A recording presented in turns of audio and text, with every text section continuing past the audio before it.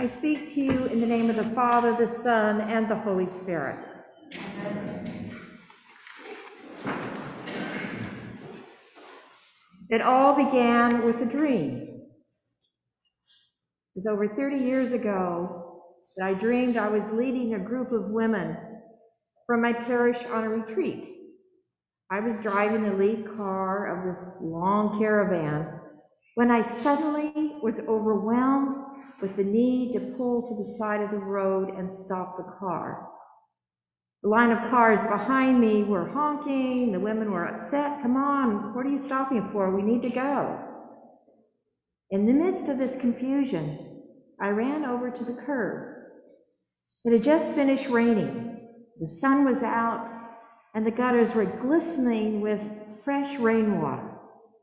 I remember so distinctly bending down and dipping with both hands into the water and scooping up a handful of golden coins, gleaming in the sunlight as droplets of clear water dropped off of them. I recall that feeling of being elated, having found this precious treasure. Later, I'd reflect on this strange but powerful dream and realize that this treasure was somehow connected to God. In time, it became clear that I would have to let go of things in my life so that I could hold on and accept this unexpected, priceless gift. This dream was a holy invitation, beckoning me to be on a spiritual journey. I realized that I had been on a spiritual quest all of my life, just wasn't aware of it. I was desperately yearning to know God, to understand God's place in the world and mine, as I sought to make sense of this one precious life I had been given. In the time, this dream would be the first of many that will eventually lead to a vocation or ordained ministry. Dreams can be powerful conveyors of the truth, God's truth. John Sanford, priest and counselor, authored a book many years ago called Dreams, God's Forgotten Language. In our secular, postmodern, post-Christian culture, many scoff at the idea that God speaks to us through our dreams, that mysterious realm of our unconscious mind. However, the Bible is replete with examples of God using dreams to make his truth known to priests, prophets, and even unsuspecting carpenters.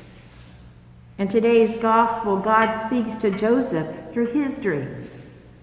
God's angel tells him to take Mary and the newborn child Jesus and go to Egypt, and then back to Israel to escape the death threats of King Herod and his son.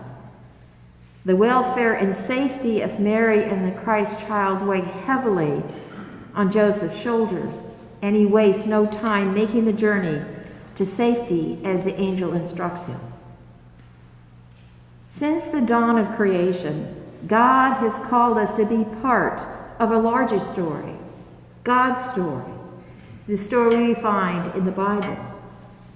It is a story of God's love breaking through human history in a most unexpected way, beckoning us to be part of the story of the salvation of the world. A biblical scholar and, I would say, prickly prophet of our own, Verna Dozier, and a former member of my parish, wrote about this in her book, The Dream of God. God's dream is for us to be a new thing in the world, to truly be God's people. As Christians, you and I are called to live our lives not as the world expects us to live them, but to live as Jesus lived, living lives defined by compassion, justice, and mercy. Today, God continues to pursue us in our dreams to be part of God's dream. We also encounter God in a myriad of other ways, through other people, music, poetry, worship, scripture, prayer, and daily life. The question is, are we awake? Are we listening? Are we paying attention? With the start of a new year, it's a perfect time to reflect on how God is calling you and me in this time in our lives. As I once shared this last summer in a previous sermon, poet Mary Oliver puts it so beautifully. Tell me, what is it you plan to do with your one wild and precious life? I suggest this as part of our New Year's resolution. You seriously consider this question. I preached a few weeks ago about praying the questions of our lives. And I think Mary Oliver's questions is a pretty good one to try. A good place to start. Listen to God's call. It is in the silences that God speaks to us. In these moments of quiet holiness, we open ourselves to the possibility and the promise of new beginnings. I know change can be difficult. I think we are hardwired to be what I call change adverse, because it can be uncomfortable and unsettling. It is one of the many things I think we've learned from this pandemic, however, that through change we may uncover parts of ourselves that we have never known before, or maybe we had forgotten or neglected over time. Because change can be a blessing. Change can make us feel fully alive as we rediscover our true identity, our true selves as children of God.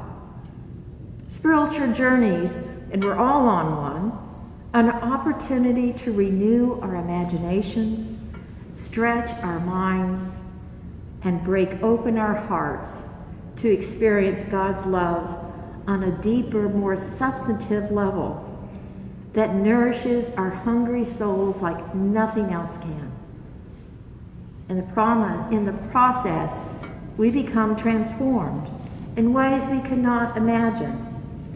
We open ourselves to the power of the Spirit stirring up in our interior lives, maybe like a lively tempest or like a gentle ocean breeze, bringing with it a renewed hunger for God. In the process, we may be graced with the courage to ask, what new thing is God doing in the world? What new thing is God doing here at St. Mike's? And what new thing is God doing in your life? Alan Jones, the former dean of Grace Cathedral and author of The Soul's Journey, writes, "There is nothing more difficult than knowing who we are, but there is no greater adventure than trying to find out." And I think that's why we're here. Like Mary and Joseph, we do not embark on this journey alone. God is with us, always. We travel as fellow pilgrims, whose lives are closely linked with ours. We hold each other up when we stumble, and we know that there will be a hand to comfort us when discouraged or sorrowful. Together, we form this community of God's people, defined by our core values, anchored in what we call the via media, the middle way, our sacred texts, our Anglican tradition, and God's incredible gift of reason and intellect. This is our compass as we navigate as pilgrims in search of a deeper relationship with God. This is our soul's journey, to be the children of God in the dream of God. The good news, the very good news, that we are equipped for the journey just as we are, because we are sealed by the Holy Spirit and marked as Christ's own forever through our baptism. No matter where your journey takes you, keep some room in your heart for the unimaginable. You never know what priceless treasure you may discover as you ponder what God is calling you to do with this one wild and precious life. Amen.